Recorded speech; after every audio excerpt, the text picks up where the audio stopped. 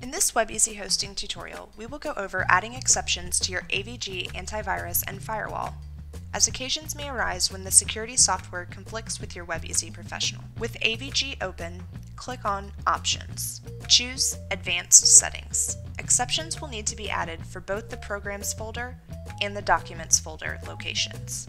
To do this, click on Exceptions. Click on Add Exception. Choose Folder for exception type. Click Browse to locate the folder you are creating the exception for, and locate the WebEasy folder by going to your Documents folder, commonly located under your C drive.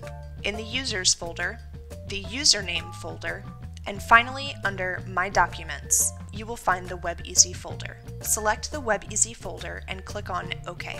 Click OK once again to add the exception.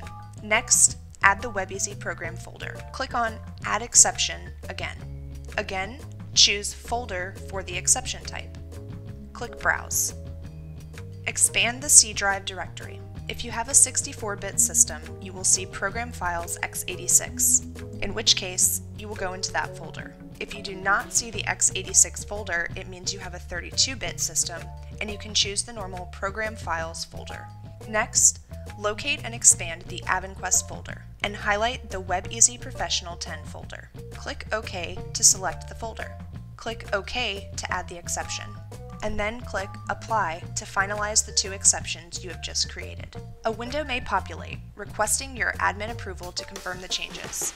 If so, click Yes to apply changes. Click OK to return to the AVG home screen. And now that the exceptions have been added to the antivirus, we will need to apply similar steps to the firewall. Click on Options. Choose Firewall Settings. In the left-hand menu, choose Applications. You may already have the rule in the list.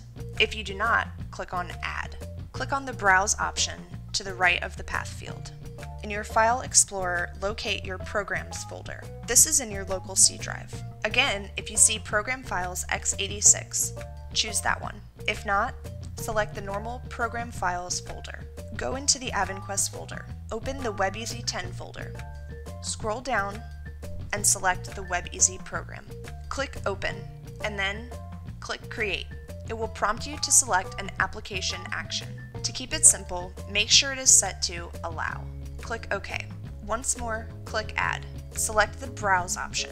You will still be in the WebEasy Professional 10 folder. Scroll down a little bit and open the Website Host folder. Next, open the WebEasy Site folder and select the We Host Publish wizard. Click Open. Click Create. Again, ensure the application action is Allow and click OK. And your two firewall rules have been added. For those of you who already had the rules in the firewall list, if they are set to anything other than Allow, double-click on the rule and ensure that the Application Action drop-down is set to Allow, and click OK.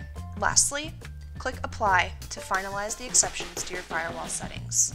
Again, click Yes for administrative approval of the changes. Click OK to close the window, and you may need to give administrative permission to proceed again. And that's all there is to it. As always, if you have any questions, you can reach us by phone at 855-490-0540, by emailing support@webeasyhosting.com, or by starting a live chat at webeasyhosting.com.